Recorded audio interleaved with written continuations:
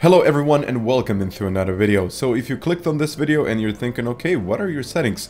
Here they are. You can also find them down in the description of this video, and I will explain them, or I will try to explain them in the next couple of minutes, and I will also show you in the next part of the video how you can get your own settings and how to perfectly match the game and the wheel. So I'm using a Clubsport DD Plus, which is a 15 Newton meter direct drive wheelbase. So if you have a DD Pro or if you have something else, you will need to do some adjustments, but I will show you about that later in the video.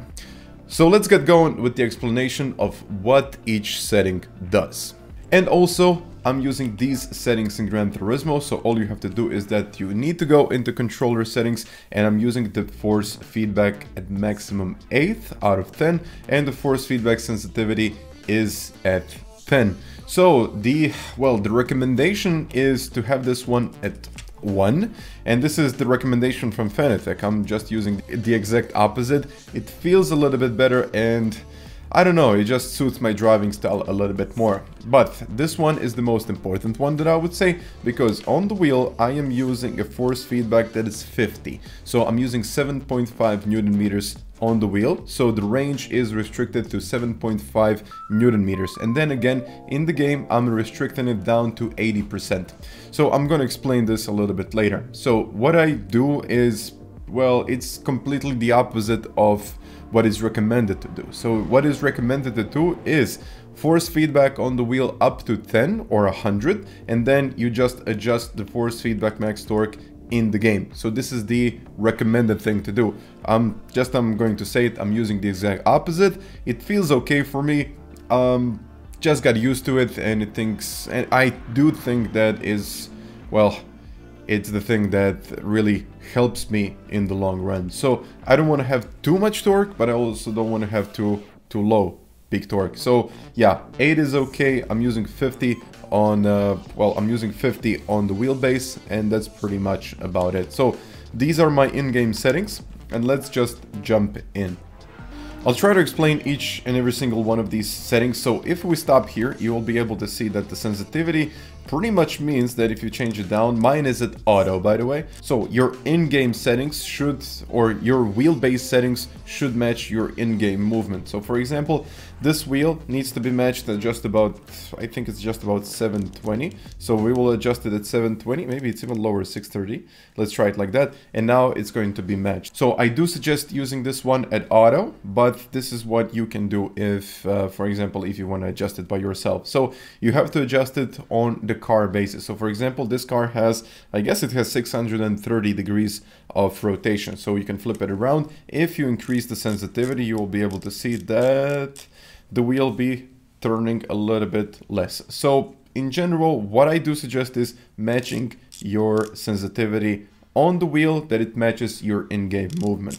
I usually just put it at auto, and it seems to be pretty good at auto. So you can see auto, moving it really nice, and that's about it. So if you move it to the next setting, I pretty much explained it in the previous one. So force feedback is, well, it's just about the dynamic range of the wheelbase. So if you have it all the way to 100, you will be able to use all of those 15 Newton meters of the wheelbase. If you have a GTDD Pro, then again it's going to be like 5 Newton meters, or it's going to be 8 Newton meters. It depends on which base you have. So I got this one at 50. So it means that I'm using 7.5 Newton meters. So the dynamic range is not 15 Newton meters, it's 7.5. And then again, I'm readjusting it in the game. So this pretty much means that if I increase this, it's all, well, I'm going to add a couple of Newton meters, and I'm going to increase the range of the wheelbase. If we go to the next one, which is full force, by the way, this is not fully integrated in Gran Turismo or any other game. So to be honest, I'm not exactly sure what it's going to be for, but it's here. I have no idea what is it for at this point, but I guess we'll see in the future. And then we're moving on to NDP. And the NDP, it's pretty much telling you how much dampening of the wheel you will have. Dampening, think of it as, let's say, a sponge. Like the car is more floaty, and it's very difficult to explain it. I got this mine at 5, and if you put it all the way, let's say up to 100, it's going to feel like you're trying to do something, but the wheelbase isn't really going to give you that information straight back. I do suggest keeping this one as low as possible. I know some of you guys said you want to use it at 0. I try using it as 5. It seems to be okay. So natural friction, basically what it does, it adds friction to the wheel. So if you're using a car that doesn't have a lot of friction, I don't know which car is going to be. This car has a lot of friction, so it's a grip-free car. If you're using something lighter and you want to add a little bit of friction, you can add it. You can add, let's say, 5 to 10. I would say 510 is the maximum that you need to go with. I do not suggest using this one at 100 because you will have so much friction and you just won't be able to feel the car. In some games, I do recommend putting this at 0 if you want to have like that scrubby feeling. It's I do suggest like 5 to 10 is okay. So I use that 10 and natural inertia. So what it does, it's basically the inertia of the whole wheel. So how much inertia does the wheel have when it starts rotating? So when, for example, when you rotate the wheel, how much inertia is still going to keep on going?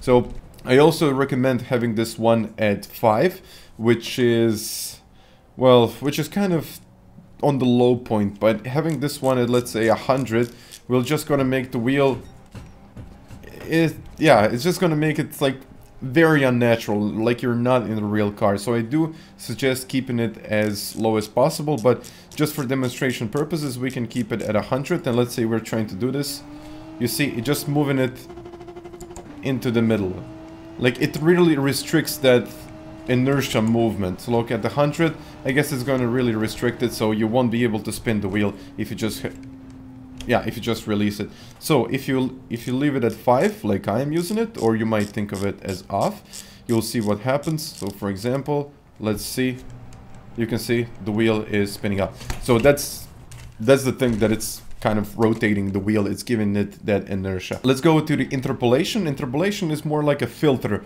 of the signal. So let's say you got, I think we will have just about 20 steps of it, and I am using just about 3, maybe 2. So the lower the setting, the rougher the signal, which means that you will feel every bump, you will feel absolutely everything on the road. So if you're trying to really feel the car and try to get every information from the car, I do suggest keeping this as low as possible, but still you want to have a little bit of smoothness. So I think 2 to 3 is just about right. Once again, it really depends on what you like. And okay, when we talk about Fei, Fei is the next setting that I would like to explain. So Fei will, let's say, smoothen out or sharpen out those force feedback information that is going from the wheel. So for example, my Fei setting is at 100. And if I keep it at 100, I will have something like this. Or the wheel is going to be something like this. If I let it go, it will have some oscillations. Of course, this depends on the other settings as well. But if I do the same with 0, you will see what happens. So there is a lot of difference between those two settings. I do recommend keeping it at 100. Of course, if you want to prevent oscillation, I do once again suggest adding NDP or an FR, but that's on the other side. So I do not suggest keeping this one at 0, because you will have something like this, and the wheel settings and the wheel force feedback is just going to feel really weird. So if we move it on to the force, this is the overall force feedback of the wheel. I do have this one at 100, so it's kind of a master switch for all of the settings. So if you keep this one low, no information is going from the game to the wheelbase. Okay, we do have a signal, there is information, but absolutely nothing is going to happen, and the wheel is going to stay as it is in the game. So I do suggest once again keeping this one at 100, because it will give you, well, it will give you the right feel of every single setting. So if you keep this one at 0, you just won't be able to feel anything. And if you keep it at 50, I don't think you really spend that much money not to feel all of the force feedback. So it's quite different. And I do suggest this one at 100. So spring and DPR I'm going to skip, because they really don't do much in Gran Turismo, and I'm not sure why they even keep it in the menus. So they do not have an effect. Everything is done with the NDP and NFR. So if we go talk about the braking level, this means that only if you have, let's say, V3 pedals, you can adjust when the brake is going to vibrate. So the brake vibration motors are going to come into effect when, for example, you reach 80%, like I'm doing it now. If we keep it, let's say, at 50, when you reach 50% of braking, the vibration motors will start vibrating once again. So if you have this one at off, like I do, I don't think it's really much of a benefit of the V-Freeze, and you need to have a vibration motors in your pedals if you want to have this one. So shock is basically, well, it's kind of the kick of the vibration motors. So it's kind of that shock movement, and it feels, honestly, I have never really felt that much of a difference if I was using it or not using it. So I just like to keep it on. To be honest, I'm not exactly sure why, but it feels okay, and I do not think this setting has anything to do with the overall force feedback and the overall performance of the wheelbase. And MPS, okay, this is something for different wheels. We're gonna be talking about braking force. Braking force is the most common one, and I do have well, I do have most of my questions about the braking force. For this, you definitely need to go into the Fanatec settings and adjust your pedal settings first. So you just jump into the software, you change your pedal settings, and then you go onto the wheel, and then you change it additionally on the wheel. So no one will ever have the same settings, because everyone will have different spring settings on the pedals itself. You have different cylinders, you will have different springs, and it's always going to be a little bit different. So I got this mine at 85, but I'm not using all of those 90 kilos of my V3 pedals. So that's what I'm not doing. Okay, you can just change it to whatever feels okay. But I have one suggestion for this one. If you can reach 25, 50, and 75% of braking, like just like that, without struggling too much, your settings are perfect. If you can feel the pedals without having to struggle every time and look at how much braking pressure are you applying, you are good to go. So if you're struggling with that, try readjusting these settings, and I think everything will be fine. So trying to find your settings that are going to suit your driving style and they're going to feel better for you. So if you take someone else's settings, they probably won't feel great. So that's why you have to take a base setup and you have to readjust it to your own personal preference. And now let's take a look how we can do something like this on PC and how you can get the perfect settings each time. And okay, if you made it this far into the video, I have a couple of things that I would like to share with you. So if you're trying to find the perfect settings, you most likely will need to adjust something, but this will give you a good idea on what to look for. So we will go to the Fanatec website, or to be exact, we will go to the Fanatec forum, and here you can install FanaLab. So this is not Fanatec control panel, so it's not this. This is what you usually use to kind of adjust the profiles and the tuning menus. In this case, we will not be using this. We will just go to the blog, and here you can install FanaLab. And what is FanaLab? FanaLab pretty much lets you kind of adjust all of the lighting, pretty much anything you can think of. So I installed the FanaLab, and you can also install the profiles. So Maurice made some very nice profiles for pretty much any car and any game out there. So you just reinstall it, or you just need to download it first. It's already downloaded on my end, so I'm not going to do it again. You need to go into the zip file, and I installed the zip file on my desktop. So you can use the Clubsport DD Plus is here, DD2 is also here. So the DD Plus, you have all of, I think all of the possible, well, you pretty much have AC, ACC, you got Assetto Corsa, iRacing, you pretty much got everything. So what do you need to do? When you install FanaLab, you just get into FanaLab and you click on whatever game you would like to get. So if it's Assetto Corsa Competizione, it doesn't even matter. So the tuning menu is going to be the same one as in your control panel. So in general, what you need to do is that you can, well, you can adjust it manually, but there is no need to it. So you can go to the game profile, you click on Assetto Corsa Competizione, and here you can go and click on import the settings. So I've already got my imported, but I'm just going to show you. So if you need a car, let's say we need to go to the desktop because this is where I got it. So Clubsport DD, ACC, and let's say we want the McLaren, and McLaren is going to be somewhere around here. So this is the Evo. I already got this one, and the game is going to tell me, do you want to overwrite this one? I'm going to say no, because I've already done it. So the McLaren is here, and you can see all of the settings for the McLaren. So it's 1080, I think it's a little bit different in the game. I think it's 480, but doesn't matter. Force feedback at 100. We got the full force, which is disabled. The speed threshold for the rev meters and all of that stuff. We got the brake force. Of course, you can change this one. Clutch bite point. So everything is here. So this is the basic profile for the McLaren.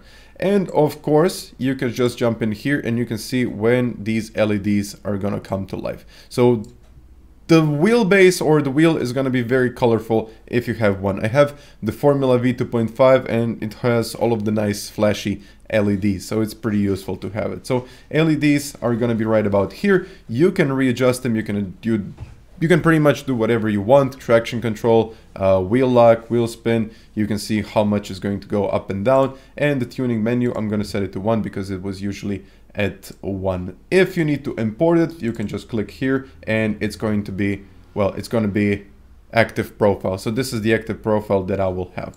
So the tuning menu is at 1. This is what we got. And now if we go to Assetto Corsa and if we just hit drive, just as we get going, you will be able to see that now we got these very, very nice LEDs.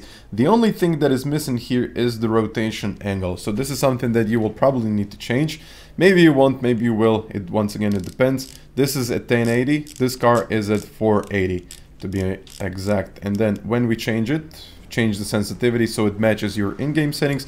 And then when you have it and when something happens and you can just see the rev meter going up and very, very nice LEDs. And all of a sudden when it's time to shift, it's going to go flashing blue light. So I'm going to take it very easy. You can see that the force feedback is pretty strong. So if you need to change something, you can change something.